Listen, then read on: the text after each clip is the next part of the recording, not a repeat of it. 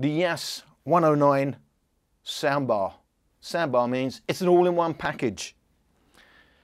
Normally, for instance, if your original track, your surround sound track is say 5.1, you'd have 5 speakers, and the 0.1 being the subwoofer and or LFE channel, a low frequency effects channel. So you'd have a center channel, left and right, and a couple of rears. Soundbar means it's all in one. You don't mess around with separate speakers, and it will or will not come with a separate subwoofer. The Yas 109 does not come with a separate subwoofer. The Yas 209 does.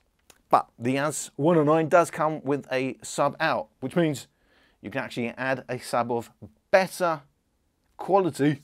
It will sound better than the packaged subwoofer you'll get if you get the Yas 209. So many people will go for the 109 and add an aftermarket subwoofer. You don't have to. It's got subwoofers in there, but look at the size of it. I mean, it's smaller than a lot of the subwoofers are on their own. So understand the limitations, what you're going to get when you have all-in subwoofers in the same package. The real point of this sound bar is to go from your TV, which sounds like this, evacuate the city, engage all defenses, and get this man a shield.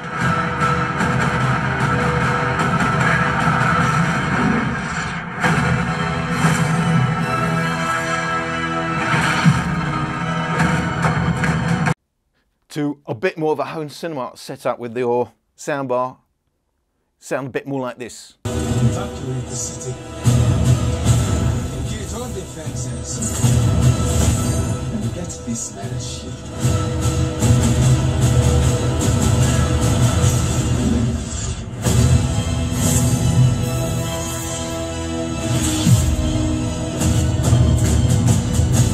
Fun isn't something one considers when balancing. It's not upgrade your TV speakers really. It's not going to replace a dedicated home cinema kit. Also, bear in mind, when the specs say 5.1 surround sound, it doesn't mean you've got 5, 6 channels, 6 separate speakers in there. It means it decodes it down to a stereo, but pseudo surround. So at the heart, this is a 2.0 or 2.1 if you include the 2 subwoofers system. It's basically a stereo all-in-one speaker setup that can emulate some sort of surround. It is not going to sound like a dedicated home cinema kit. Now, it's 88 centimeters long, it's 34.5 inches long, it's 13 centimeters wide, which is 5.25 inches. So you've got 2 woofers here, and you'll notice they'll be firing up if you have this in this particular orientation, but you can hang it on a wall. It's got fixings here and here for a wall, and it will be in that orientation. Well, like that, and I'm saying like that because the tweeters are on the front, and that's something to bear in mind.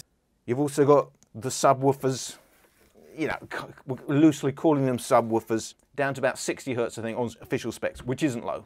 You get dedicated home cinema kits, you want me to get down to about 10 to 20 hertz. So this is not going to replace, as I said, a dedicated home cinema kit. It's going to upgrade your TV system. So what can it do? Well, I'll tell you what it can do, and I'll tell you what it can't do. It can decode AC3, aka Dolby Digital Surround. It can decode DTS, and of course it will decode Dolby Pro Logic 2, which is a way of upscaling stereo, normal 2-channel tracks to 5.1. What it won't do, and bear in mind, is the high definition and the lossless tracks, such as Dolby True HD, Dolby Digital Plus, which is enhanced AC3, DTS HD Master Audio, DTS HD High Resolution. It's also worth noting, because the headlines of this will be, get a Virtual X, you will get height information. Of course, the buzz in the home cinema world now is Atmos. You get up to 128 different speakers if you've got some sort of, you know, mega setup, because that's how many channels you can have it over Atmos. having different height information and different placements. Now, normally you're talking 7 separate normal speakers and then your subwoofers and your rears, but it's 7.1 normally with Atmos. It means you've got plenty of height information, and they're selling Virtual X as having height information. Of course, it's nothing like Atmos.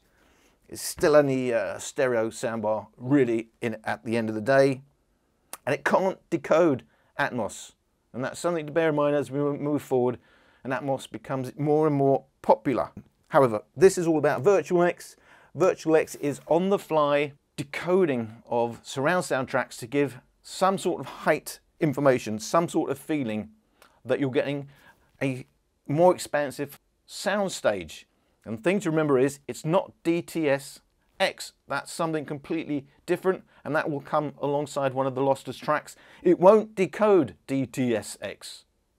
So Virtual X, on-the-fly decoding. DTS-X is already hard-coded for height information in the surround sound track. We had an all-singing, all-dancing app for the 107 and the 108. The app for this soundbar is appalling. It looks like it's been designed by a 10-year-old in the 1980s, to be quite honest. And if you start using the remote while you've got the app fired up, it doesn't even update in real time. You've got to go back and then go forward to see it updating with what you've done on the remote. It's 3.4 kilos, and it does support HDCP 2.3, which is the latest, which stands for High Bandwidth Digital Content Protection, which of course we all want to support. We don't want to be copying or ripping off any copyrighted material, do we? I should also mention the other big deal of the 109, it comes with Alexa built in. I'm not personally using it. If you want to use Alexa with this, you're going to have the app on your phone to use it. And you can turn off the microphones so it's not listening to you while you use the soundbar if you don't want Alexa on. I will say, if you do use Alexa, rather than have to say Alexa all the time, there is a dedicated button for Alexa here on the remote, which will wake it up. That can be quite handy. Some of the controls on the front are touch sensitive. I can turn it on and off straight from here without using the remote.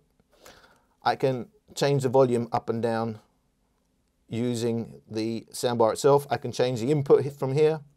I can turn Alexa's mics on and off from there, and I can wake up Alexa directly on here. It thinks I'm going to talk to it, and I'm not. In fact, I'm going to turn your mic off. We've then got indicators for if you've got it connected to Wi-Fi, or you can connect to the Ethernet, which is on the back. There's a light to tell you if you've got clear audio on. I will get to that later. It's so you can hear vocals more clearly. You then got your surround sound light. In normal surround sound mode, it will be white. And if you've got Virtual X on, it will be blue. Then you've got your net button if you're on the internet. Your Bluetooth light. It does support the latest Bluetooth 5.0 at the time of this video. And then if you're on, and then if you've got the optical in, it'll tell you TV mode, HDMI in, it will light up HDMI, and then your status light at the end. However, a lot of these functions, in terms of status, it becomes awkward because on the remote, there is an info button, which means when you press that, you get certain information. This is telling me I've got no audio signal, which I already knew, of course. However, if I wanted to know what I was playing, is it DTS? Is it Dolby Surround? Or is it PCM? You can play PCM 5.1, but you can only do it if you connect directly from your device to the soundbar via HDMI. Then it will do a lossless 5.1. But pressing the info and then looking at what lights are on, it's quite awkward.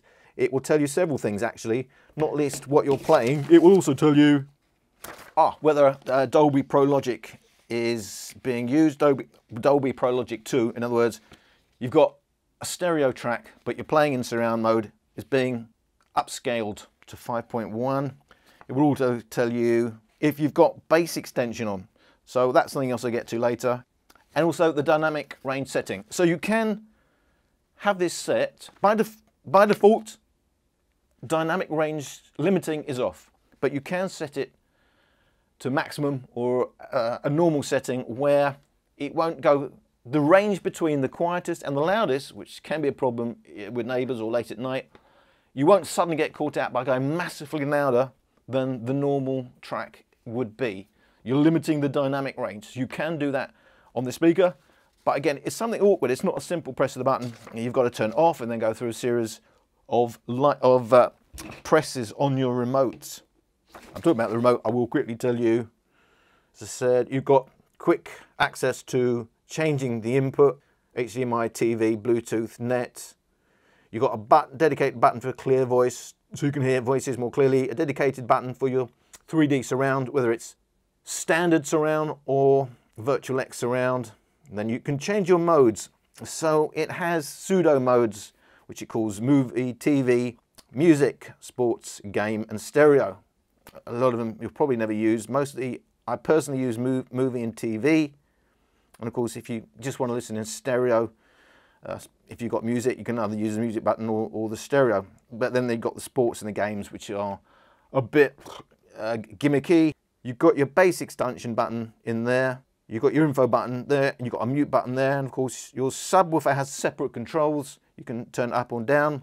It goes through 8 different steps. The standard mode is 0 when it goes +4, -4. You can tell on here which mode it's in because I press, if I want to know where the default mode is, which is 0, when you get 2 lights, that's the default mode. If I go up now, so that's default mode, got 2 lights together. I'm going up. So I know that's 1, 2 down there. Now I've got 2 and 0, and then -1, blah, blah, blah. You can see how it changes. Also the volume will change, but it will change, I think, on every 10th step. So it's not, oh, it keeps flashing. It can put you off because you keep pressing and nothing happens until you hit another step. I'm not sure if it's 5 or 10 steps. But you can see it change depending on where you're sitting and the orientation of the soundbar. I want to quickly show you the back before we get on to the whole point. What does it sound like? But just to show you the back here, yeah, you got your power lead. So you've got your subwoofer out, as I already said. The thing about, I'm not quite sure what the crossover is on this. On the 107, there was a problem. I think the crossover was set to 160 Hertz, which is very high. And also, the internal subwoofers kept going, so you've got a problem of doubling up on the bass. So, when you get your separate subwoofer to upgrade the sound on this, you have to make sure you have a low pass crossover filter, so you can change that crossover a bit lower than you probably would do normally. Normally around 80 Hertz, you probably want it a bit lower on this, maybe 60. I think on my 107 I had it 60. You also want to make sure you've obviously got gain control on that subwoofer, so you can, you know, match it exact. You got your network, your Ethernet connection there, so you can hardwire it to the internet. Your optical in, labeled TV. There's a service USB. It says update only. I'm not quite sure. I guess you can download to a USB stick and put the update that way. I don't know. I did it through the app, so that seemed easy enough. And then you've only got 2 HDMI connectors. One's in, one's out. The out is ARC. ARC is your audio return channel. So it can talk to your other devices that are all plugged in, say, into a TV. It can all be communicated, so you have your sound all coming from the soundbar, no matter which device is actually being played. They can all be controlled the same way. But just remember, there is only one input for another HDMI, for a HDMI input. Talking of the optical, just to say quickly what it comes with, a couple of spacer bars. You do get an optical cable, but you don't get an HDMI cable, which is kind of penny pinching. You do get a mounting template to make mounting it to a wall that much easier, and a quick start guide. And that's about it. However, you probably want to download the manual. There's a lot of information that is missing from your quick start guide. I should point out there is no analog input. They've removed the analog input if that was something that you particularly was thinking about using. They did have that on the old soundbars, not on the new one.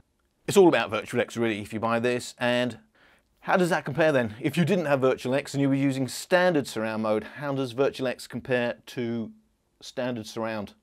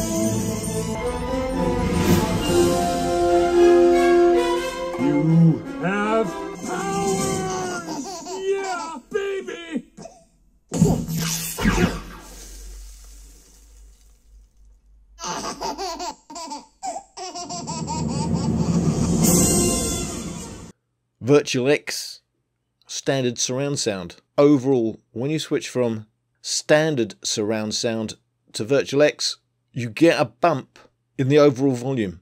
Now, standard surround, slightly more bass, without adjusting anything, minus 35.3, minus 36.7. But overwhelmingly, what you hear is more clarity, a more defined sound with the Virtual X. But it is going louder, most noticeably a huge spike around the 8000 Hertz, minus 42, standard just above minus 55. That's huge. That's going to make a huge difference in the sound, not least because you now also have a huge dip between 700 Hertz, 8000 Hertz. It's not there on standard surround. There's so much more definition and highs on the Virtual X, you don't even realize you're getting actually a little bit more bass, and that's sub bass, 48 Hertz on standard surround. Now, if you normalize them, so overall they are the same volume, of course, then there's an even bigger difference. Standard surround, noticeably a bigger bass, even though overall volumes are the same, because Virtual X has that huge peak, 7 to 10,000 Hertz. Virtual X does sparkle. There is more shimmer. It is noticeably more pleasing on a very quick listen. And I think that's the key, especially when you haven't adjusted volumes. When you adjust volumes and a bit of a longer listen, you may find Virtual X a bit harsh. If you're wondering, well, maybe that's what the original track looks like. The original track, mixed down to stereo, is pretty linear. There isn't that huge peak. So actually, standard surround is a bit more accurate if you go by that particular measurement. A lot of people do their tests going Virtual X on, Virtual X off. That flatters Virtual X because it automatically, by the nature of what the processing is doing, goes louder. Goes louder, sounds more dynamic, it's going to sound more impressive. When you volume match them, the differences are not quite as impressive. In fact, as I'm saying impressive, it's different. You're going to prefer one over the other. No, I don't think anything really magical happens. The processing, they make it sound quite amazing. It's quite basic, really. Certain sounds are just being emphasized more. Timbre kind of, sharp sounds are getting emphasized. And they're doing things with the bass where a little bit clever to trick your ears into thinking, there's some bass there that isn't. And how do they do that? Well, every note has harmonics. Every note then plays a little bit further up the frequency scale as it decays. So basically what it seems to do is play some of the harmonics, and your brain thinks, oh, there must have been a note there to start with, but it's not there. So a little bit clever, but a little gimmicky to me. You're going to end up with a slightly hollow sound, more sparkly, and giving the impression of a larger sound scale on initial listening. Over a long listen, I find it a bit harsh. I find it a bit wearing. You're going to like it or not? It's going to be entirely up to you. Does it change the sound? Yes. So home cinema really is all about that bass. How does it handle the bass when it doesn't have a separate subwoofer? How does the internal subwoofer sound? And bass extension, how does that differ from using the subwoofer? Here's a little test.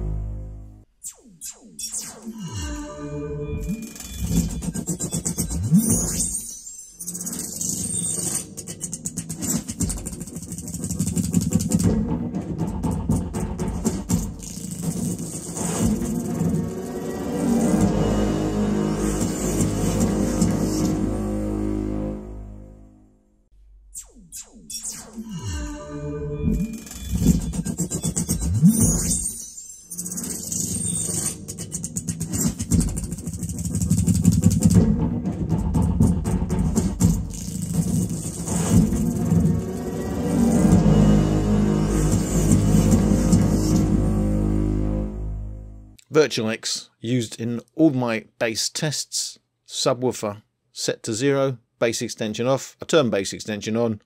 Ooh, not a lot happening. Actually, it looks like I'm actually getting less bass. This is weird. In fact, from 3000 Hertz down, I seem to be losing out. Well, that was weird. Turn the subwoofer to 4. Ah, now I'm getting a nice bit of extra bass. In fact, from like 200 Hertz down, I'm getting significantly more bass. As you would hope, sticking the subwoofer up is working as intended. I'm getting 4 dB more at 50 Hertz. It's going to be even better if I turn bass extension on, right? No, it's not better at all. I'm still losing out. Well, I may be gaining at 60 Hertz and that's it. This is really weird. Decided to redo my test, this time using standard surround mode. The actual subwoofer, you're actually lifting the bass from quite high, 300 Hertz down, and up to a 4 decibel lift. But yeah, you know, it's working on the bass, it's working as you would expect a subwoofer. Bass extension on this test, another matter. Something weird happening. I need to do another bass test, this time in standard mode.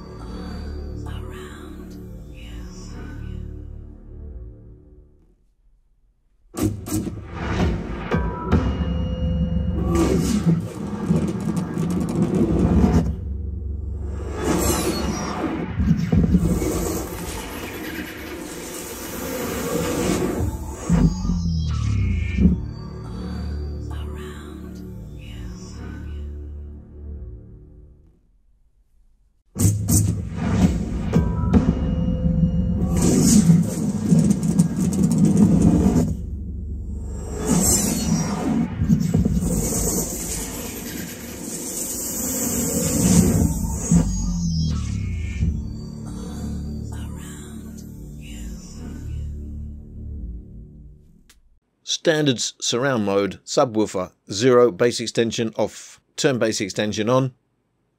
This time around, a healthy extra dollop of bass. We've actually got 5 decibels more at 70 Hertz. You can see how big that difference is, pushing that bass right up above the upper bass. And it's working from 300 Hertz down. Now, this is what I expected bass extension to do. Extend the bass. So, is Virtual X not working with bass extension or something? Turn Virtual X on, everything gets louder, as we know.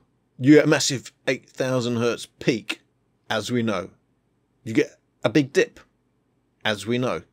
What you don't get is all that bass extension. Now, it's going louder, and you are getting more bass, but simply going from bass extension on, standard, and then to Virtual X on, you're losing 1.5 decibels in that bass, and you can see it's not as rounded as just having the standard mode and bass extension on. It's completely altering the bass when you have Virtual X on. So bass extension, basically a waste of time from this test on different tracks with Virtual X. So, what I got from that, don't use bass extension with Virtual X. It does not sit well with Virtual X. Virtual X, as I mentioned, is doing things with the bass already. It doesn't sit well. If turning on bass extension on is meant to do anything, it doesn't sit well with Virtual X. However, when you're in standard mode, yeah, it does make a big difference. It's not like using the subwoofer. You are reducing some of the very highs and you are getting a boost up to 5 decibels from 150 Hertz. So they do work slightly different. You can use them together. Just not in Virtual X mode is it bass extension going to make much difference. So, one of the other things is clear audio. To make the speech stand out, obviously there's no center channel. In a proper home cinema kit, you've got that dedicated all-important center channel, so you don't lose the speech. Well, you don't have that here. So does clear audio help to make the speech stand out without affecting the rest of the track?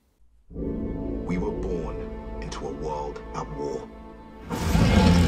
Between the monsters that destroyed our cities and the monsters we created to stop them, we thought we had sacrificed enough. But the war we thought we finished is just beginning. And the only thing standing in front of the apocalypse is us.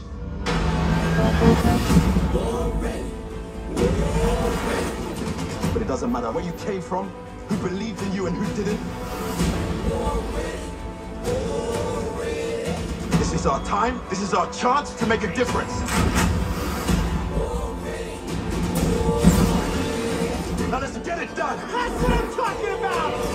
In my phone, 'cause I wanna get it on till I die. In my phone, 'cause I wanna get it on till I die. They've evolved. And they can wipe out all life. Y'all remember me. Y'all remember me. In my phone, 'cause I wanna get it on till I die. Get it on till I die. I think I could get used to this. There's something you need to see.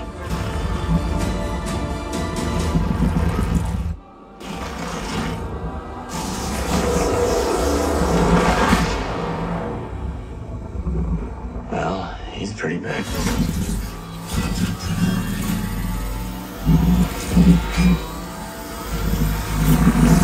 Fire everything you got!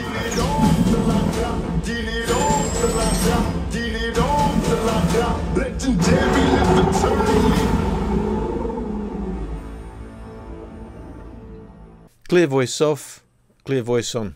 Nothing really magical in terms of processing going on here.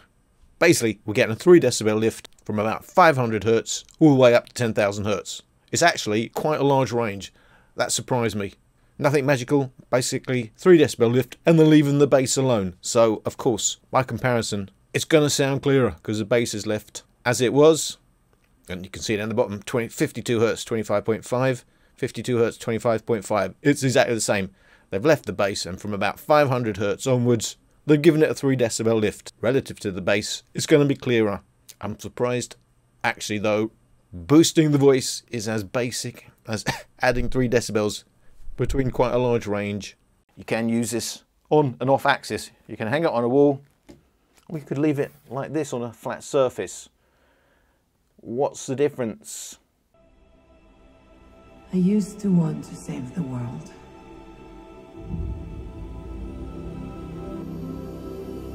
This beautiful place. But the closer you get, the more you see the great darkness within.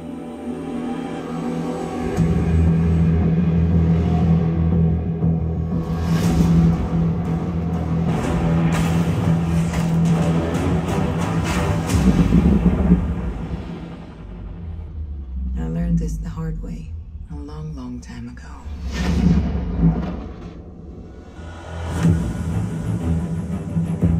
What is your mission? To stop the war. What war? The war to end all wars. Weapons far deadlier than you can ever imagine. The war can be ours. Whoever you are in more danger than you think. I cannot stand by while innocent lives are lost. Be careful, Diana. Who is this woman? She's my secretary, sir. She's a very good secretary. It is our sacred duty to defend the world, and it's what I'm going to do.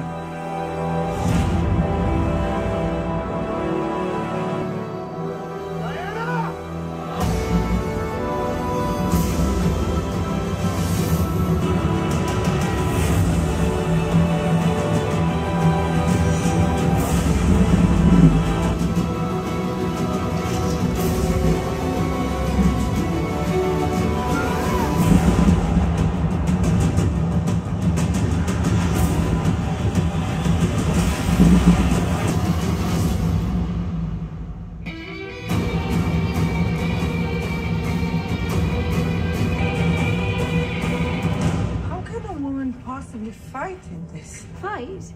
We use our principles. Although I am not opposed to engaging in a bit of fisticuffs should the occasion arise. So it is a lot clearer, as you would expect, when you've got it face on. However, to me, it's a little too harsh. This can edge, you know, towards sibilant.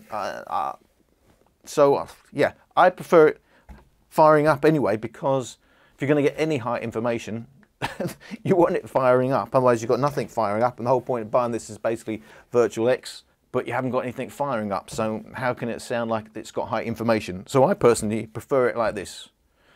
Your ears may be different, and if you really need more sharp end, more definition, more clarity, you get it that way around. Should you buy this soundbar? What do I think of it? First of all, I think it's becoming quite dated, this package that they're putting together. It's hanging on the Virtual X headline. It is a big deal that you can use an aftermarket subwoofer. Remember, a lot of the Yamaha soundbars will only work with their wireless offerings, their own. Here you can use any, it's got that dedicated subwoofer out. However, you may have heard in those bass tracks, there's not, to me, this bass is not great. It's okay when you've got this set to 0. As soon as you start pushing that bass, it's making all sorts of funny noises. You're getting very noticeable distortion and bass farting noises. Obviously, you've got ports on this, you know, and it's quite important how those ports are tuned. So it's not, I don't think this is an upgrade from your TV speakers, and you know, you're not serious about home cinema. If you're going to obviously add your own subwoofer, then that's less of an issue. But as a package on its own, I think it's a bit dated. I did like the Yamaha 107. It seemed to handle the bass. I'm going to have to do a comparison A/B. I haven't listened to them together, but yeah, I don't recall hearing those sort of noises coming from the bass. That obvious distortion, that obvious arting sort of noise. I find this quite harsh. I think I do hear kind of holes in the surround sound. It's not. I'd like it a bit warmer. Overall, it's not hitting me as being impressive. Not in 2020, when, you know, 3 years ago, whatever. When these, I think when the Yamaha 107 came out, it was more impressive. But from memory, the Yamaha 107 sounded warmer anyway. I think it was a nicer package. It was certainly more user-friendly. Some of this stuff where you got to turn it off and then set things and then use your info and then, oh, what does that mean? Those lights are on. I find that quite awkward. So look, it sounds fine. It sounds fine as an upgrade from your TV speakers. Obviously, depending on what TV you got. Could you do better?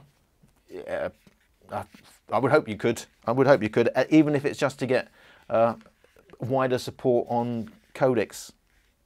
So anyway, I hope you got something out of that. If you're thinking of buying this speaker, with this soundbar, I should say, depending on what you're coming from, it may or may not sound impressive to you. If you've only ever heard TV speakers, you're going to think, oh, that sounds good. It's like being in the movie. If you've heard a decent home cinema kit, you're going to think, well, it's all right. And you can't really push it. It doesn't go overly loud. It was loud in a small room. Not hugely. On paper, 120 watts, 60 watts the subs, 60 watts the rest. But it gets harsh as you push it, so you can't really get to those. If you've got the ear for it, you can't really push it to those higher volumes. It's an okay package, in my personal opinion. So I hope you got something out of this, and thank you for watching.